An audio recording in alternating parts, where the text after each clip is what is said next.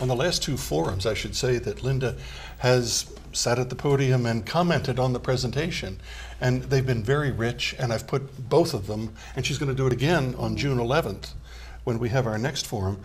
I've put all of her commentaries on the website, so they're there for people to see. What the Historical Society of Elizabeth, you talk about the 20th century. I mean, we've moved so far in the 20th century. We went from a workforce for the first 40 years, which was really white men. There was nobody else in the workforce, and then it naturally changed in the next 50 years with immigrants, African Americans, and women entering the workforce. So, is it more than just a workforce history of Elizabeth, or is it? Oh yeah, it is. But I would say the women were working there all the time. They just weren't being paid for it. Okay.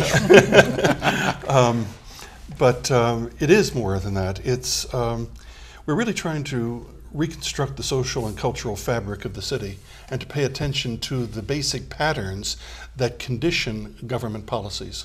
And so it's imperative that the mayor read the website and pass the quiz on what the history of this society is and where the policies today, especially the innovative ones, actually fit and what kind. History will also sort of give you a sense of what the probabilities of success are.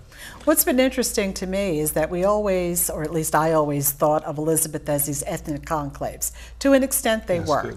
There was Peterstown, there was Curry Head.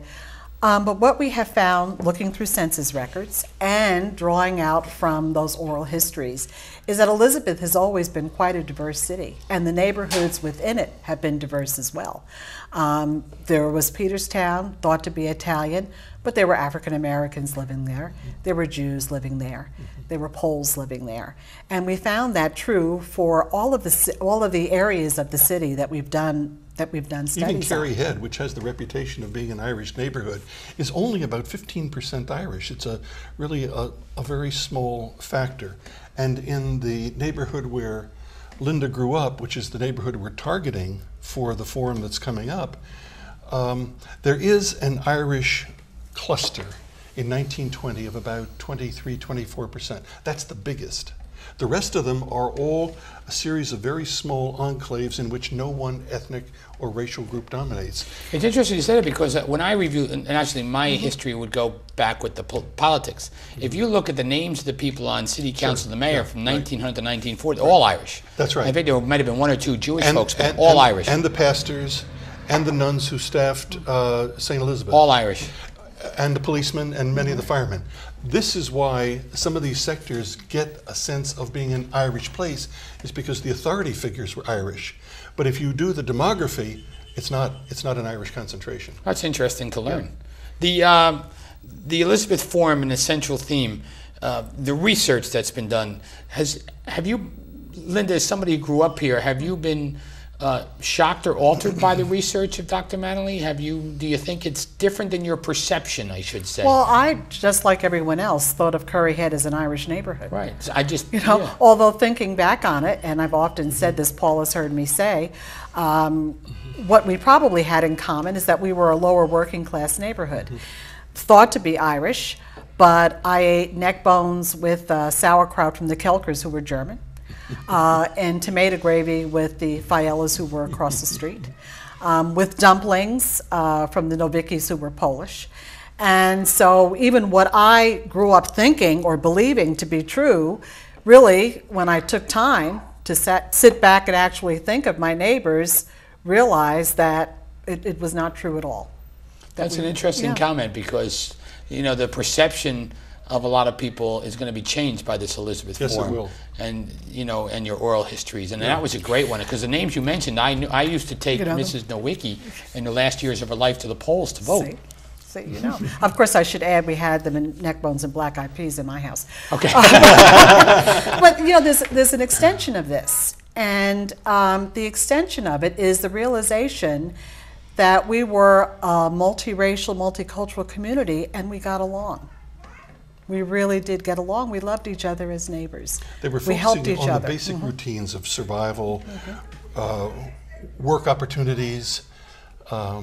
Food patterns retained a kind of traditional distinctiveness, but it didn't intrude upon these other interrelations that often divide neighbors. Now, oral history is a unique way to do things. Can you give us some specific examples of what's going to be unveiled on June 11th? Yeah, I can. One of the things that we think we've discovered is the importance of the dominant occupation in the neighborhood we've looked at, and the same would hold for a neighborhood that we looked at last year. The dominance of skilled laborers, over 50% in 1910, 20, and 30. The presence of machinists, that's one of the most common, is so important because it provides a resource for many different factories making very different kinds of products to come here because they know the workforce is here to make the tools and the machines. And I'm not the first one to say this. A very important historian, Herbert Gutman, made this point about Patterson, but it applies to Elizabeth as well. The resource is the skilled labor. That's why the diversity of factories.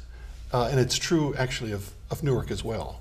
And we think that the presence of machinists, not only did it become a big attraction for factory workers, it was a big attraction for unions. And in fact, when they organized for a living wage, it meant that machinists could actually have families and decent living. Something for all of the advancement of, say, Jersey Gardens, it's not the same. It doesn't fit the same kind of economic slot that, say, Durant Motors did. Yeah, Linda, the historical nature, you've been dealing with history now for a long time, and oral histories have to even be new for you. I mean, even though you've been involved in historical perspective.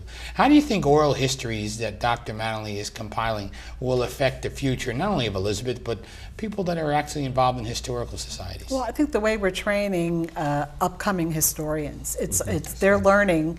Their research methods are totally different than the research methods that I used while in undergraduate and graduate school.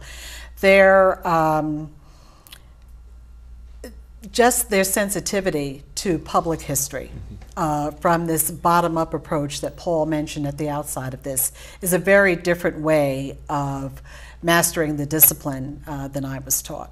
I'll admit that I did my first historical project on Elizabeth while in undergrad. I was an American Studies major, and we had to do something on our hometown.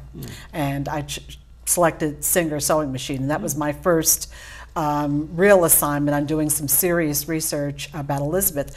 But I started from the position of the political machines, of the mayors and the city council people. I did not start from the people who actually lived in the neighborhoods. If I were going to do a history now, that's the way I would do it. So our historians are going to be trained differently. Therefore, the kind of information that they're going to present will be reflective of the population of the city itself, not just those rulers who were in charge. And you said yourself, if you look at the roles of police commissioners, firemen, etc., you will see that they were Irish. Well, these new historians will say that the Irish were only a certain percentage of. If you looked at it that way, you'd think nothing but Irishmen lived in Elizabeth. Well, and we know that that's not true. That's not true. I know that. Yeah. But you look at the people that led the city almost for 30, 35 years. They were clearly one ethnic group, and it's much more diverse now. But it wasn't. Another question would be, right? How did the Irish manage to maintain control of all those institutions for so long? I think you gave us the answer. They got all the jobs at Singer, right? Well, I think what oral history also does is makes you pay attention to the extracurricular and non-occupational activities of citizens, especially volunteer organizations that they create themselves and in which they invest themselves very substantively, to the point where in some cases they will simply say this, we created our own neighborhood, and they did. And so I asked, what was the contribution of your councilmen and mayors? Sometimes we get effusive endorsements of, say, Mayor Bollwage and his work in creating the Stephen Sampson Center. But in other cases they say, we didn't have anything to do with them. And they didn't know who we were either. It was like they're two cities, or two layers in the same city with not much interaction. And we're very interested in that issue, what that interaction is.